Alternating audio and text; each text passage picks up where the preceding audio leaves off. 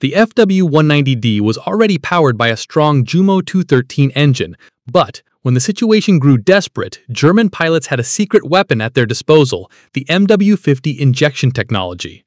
By spraying a methanol water mixture directly into the supercharger, the MW-50 cooled the incoming air, allowing the Dora's Jumo 213 engine to boost its output from around 1,770 horsepower to over 2,240 horsepower in seconds. Cooler air is denser, which means more oxygen for combustion and consequently more power. However, pilots could only use MW-50 in short bursts of about 10 minutes, after which the system needed to cool down to prevent engine damage. MW-50 was most effective at low to medium altitudes. Above that, the Jumo supercharger lost efficiency and the MW-50 provided little additional benefit.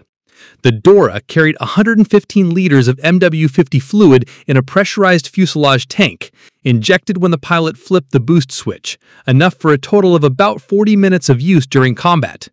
Want to know what might happen if a Focke Wulf 190D met a P-51D Mustang in combat?